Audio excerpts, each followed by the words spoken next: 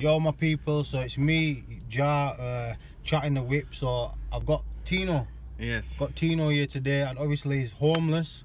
He's got disabilities. Yeah, is that fair to say? Yes. He's homeless with disabilities, and so I thought it'd be good to have a chat with him, you know. And yeah, so let's hear from Tino. So Tino, man, so where did you grow up? Where do you come from originally? I'm from Zimbabwe. You're from Zimbabwe, yeah? Yes. What was it like in Zimbabwe, man? It was alright, yeah. Did you like it growing up there? Yeah, I liked it growing out there.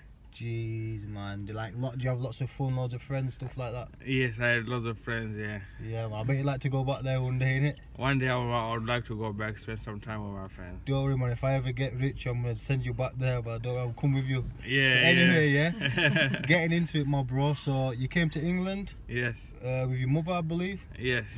So what was it like when you first moved to England? It was alright, I was working in that. Yeah, so what about as a young kid, what was you doing when you first come to England? What age did you come to England? 18. Oh, 18, so you was an adult basically, yeah? Yes. So what was it like when you first arrived? It was alright, I was working in that, yeah. Where was you working, man? I was working in a car wash in Luton. Was you, yeah? Yeah. Did you enjoy that job? Yeah, I enjoyed it very much. So, man, so what happened there, man? How come you stopped working, man? I got a bit disabled after a bit of a broken rib and after a hernia. Oh, God, yeah. man. I hope you get well, man. Yes. Because obviously, you know, a lot of people think that you're just out on the streets begging and stuff like that, but you actually had a job in Luton. Yes. You was doing well. So, did you not work again after that? Was that your only job you've had in England? I've worked in warehouses and stuff. Yeah. Yes.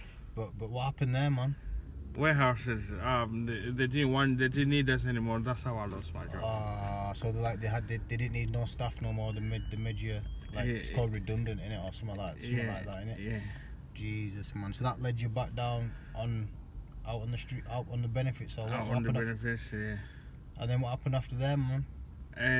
I just ended up living on benefits. Jeez, man. So how now? So obviously you're homeless now. Yes. So how long have you been homeless? 6 months. 6 months? Yes. So where do you sleep, man? I sleep in town somewhere, wherever I can live. Wherever you feel safe. Yes, wherever I feel safe that night I sleep. Jeez, man, I feel for you, man. You know, I've been homeless at times in my life as a young kid. Yes. But luckily I always had friends, you know, I could surf, stuff like that. Yes. So, like, what's it like on the streets every night, man? How does that make you feel? It's cold. Sometimes it's really cold, man.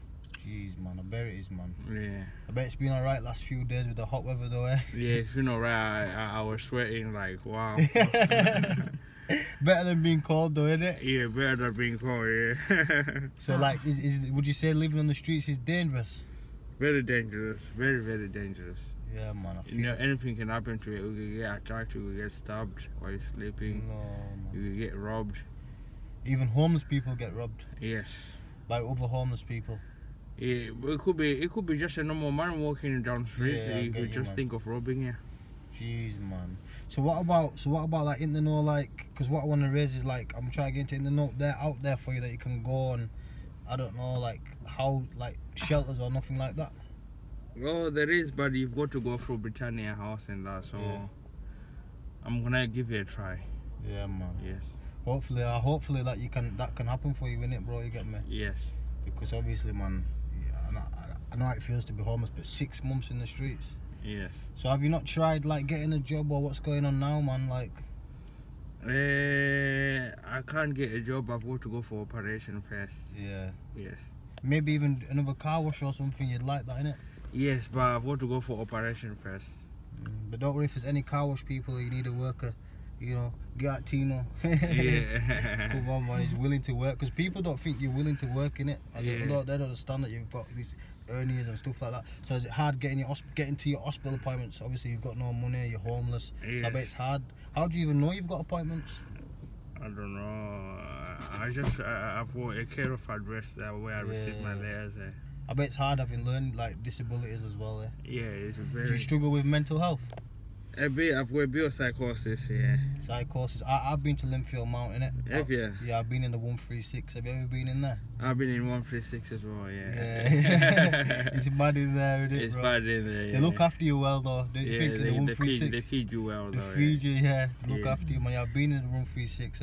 I got. What happened to me is that drugs in it. I took drugs. I started going a bit hallucinating and stuff. I ended up in there.